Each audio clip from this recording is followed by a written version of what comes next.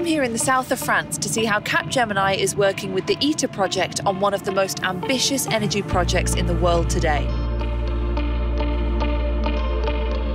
The ITER project is working to recreate the power of the sun on Earth to give generations to come a more sustainable energy source. I'm now speaking with the head of the ITER engineering domain, Alain Bécoulet. Alain, tell us how ITER started. So ITER started a long time ago. It was in the middle of the 1980s, and ITER was seen and decided as a symbol.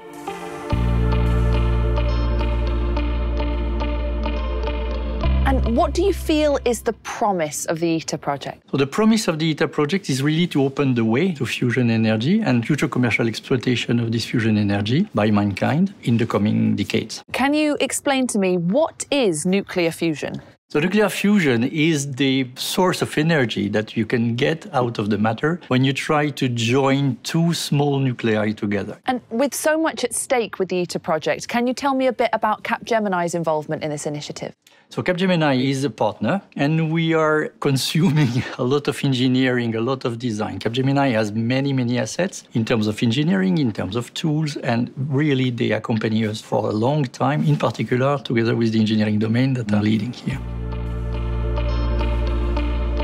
Pierre-Jean, tell us about your role in this project. I am the engagement director leading the group, helping the organization in charge of the construction of the nuclear and non-nuclear building. How and why did Capgemini get involved in this project? Actually, Capgemini has many assets to support such a program. We have some ability to supporting the construction. We have some high mechanical engineering abilities. We have as well some transversal activities in project management, and as well with our strengths in IT. We are particularly well positioned to support this program. Pierre-Jean said that global collaboration can sometimes be complex and difficult. So can you tell me specifically how you and your team overcome the challenges? You have to take into consideration the people that are working, their diverse background, the cultural aspect of where they grew up and where they're coming from, and you have to really adapt. So what you need to do is really keep an open mind, be very cordial, and understand that we are all here for a certain goal, which is really to make a better future for our family and for humankind. So what's essential to this fusion process is the design and building of the tokamak complex. This is where the magic happens. Atoms collide, creating plasma heating at incredibly high levels. And I'm about to speak with Capgemini's chief engineer, Frederic Lopez. And what I've heard is that this complex they're working on has never been done at this scale before. So, Fred, what is a tokamak? A tokamak, I would say, it's the most advanced fusion machine design. Just to give you an idea of this enormous project, the tokamak itself, the machine, is 23,000 tons, 3 times the weight of the Tour Eiffel. So what value does the Capgemini Design Office bring to this project?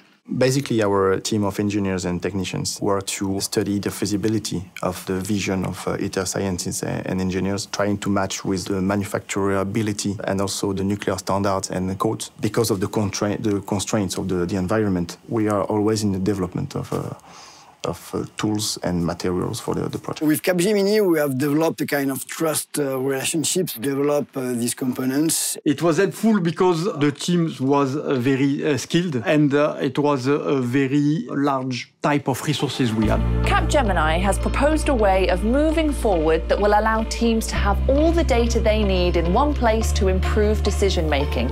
It's called the digital twin, and I'm going to meet 2 of the key Capgemini people behind that. Stella, what is a digital twin?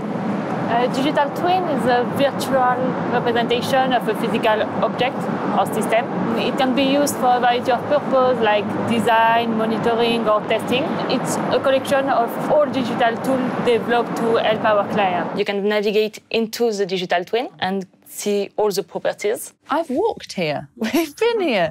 That's so exciting. Tell me why Capgemini proposed the idea of the digital twin. The main idea is to bring all necessary data from our clients and their contractors into this single source of information. By using a digital twin, all stakeholders will be able to extract technical information, to estimate costs, to simulate different stages of construction. And for example, designer will be able to identify conflicts in design between different disciplines. So each country can design their own fusion plant, which can provide potentially more efficient and better energy for the future. Sounds like Capgemini is helping to make the future we all want.